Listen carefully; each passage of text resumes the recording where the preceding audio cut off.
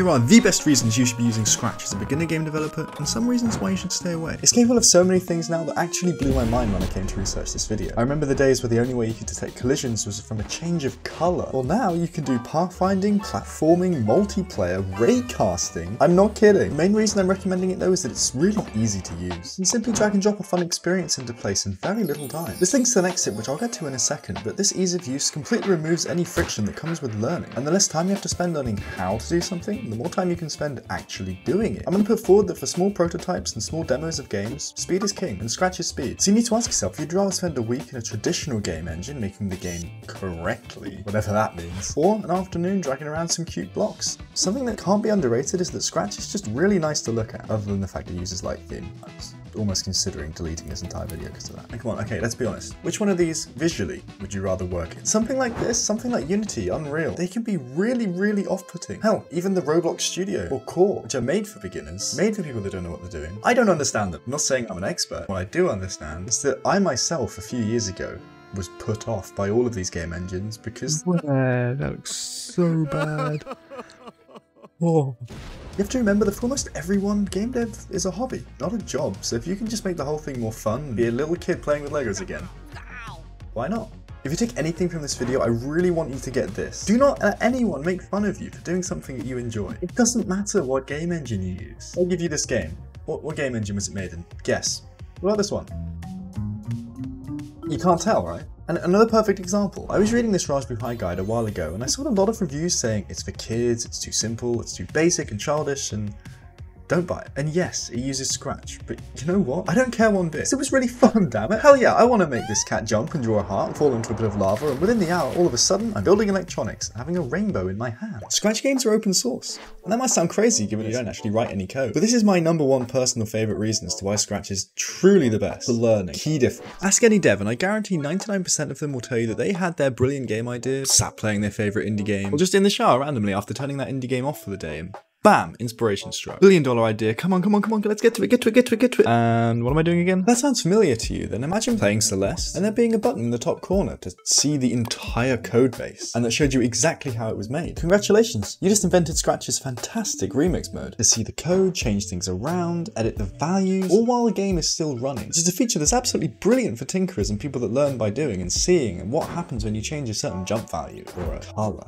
collision range, or anything. The only other game engine I know that does this is Godot. In Game Maker Studio if you pay for it, but that doesn't count. On the topic of Godot, that's the game engine I would pick if you want to graduate from Scratch a bit. I've been a Unity dev for 5 years.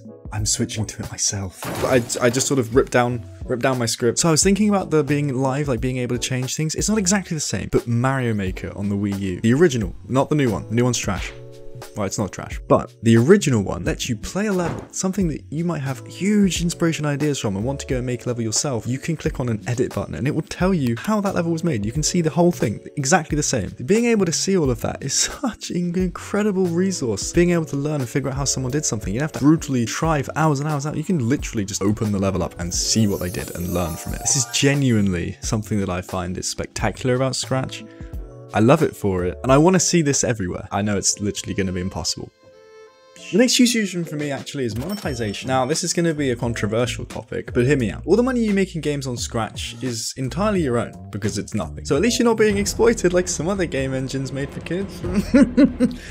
The lack of monetization, yes, it is a negative to some, and I will get back to some negatives later. But to me personally, it's actually a pretty big positive, because the second you introduce money, you introduce toxicity, and without it, the community around Scratch is actually fantastic because of this. No one's trying to steal from anyone, you just, have fun. And it's a breeding ground creativity alongside the remix feature, which just works. The negatives. Well, it turns out Scratch loves being open source so much that they removed some essential features of the game engine, which I really think need to be there. Can't export Scratch games for anything else. But there are tools that allow you to convert a Scratch game into a web build that you would put on itch.io or anything, which is all I've ever done with my games anyway, so I do understand Scratch is not meant for this. I'd really like to just see it as an official feature someday. The true negative to this though is that anything you learn in Scratch is probably not going to be transferable to anything else. I think if you work in Unity and you learn C# or you start in Godot and you learn Python, we just learn Python from scratch and use Pygame, which I recently just did for the first time, and it's great fun. How you write changes, but the actual words are pretty much always the same. And the basic layout, again, is pretty much the same between everything. So the skills you learn in Scratch aren't too transferable, other than the fact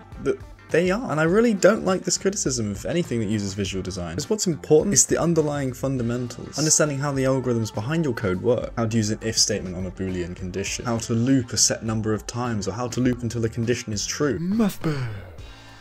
I think there's definitely something to be said for just learning those fundamentals as easily as possible, because you're going to have to change the specific way you do them in every single language that you use, coding this is. But the idea behind them is the same for everything, so why not learn it visually? You're getting the same fundamental ideas, it's still sort of structured the same because they have nesting of everything with the blocks, which I think is actually really cool. So if you're sat there thinking that I'm going to go and learn Scratch, but oh god, I'm not going to know anything, like I'll have to relearn everything completely again. You're right, you're going to have to learn how to do everything, physically what to like type, but your brain should sort of have figured out the patterns that come across everywhere in every single thing. And honestly, that's the hardest part. Unfortunately though, choosing which game engine to use doesn't make any difference if you don't actually know what to make. And my favourite way of coming up with these ideas is to take part in game jams. I'm actually turning a game I made in just 48 hours into a full commercial release. It's really scary, so I'd really appreciate it if you check that out. Hopefully it can inspire you, and as always, whatever you do, happy coding everyone.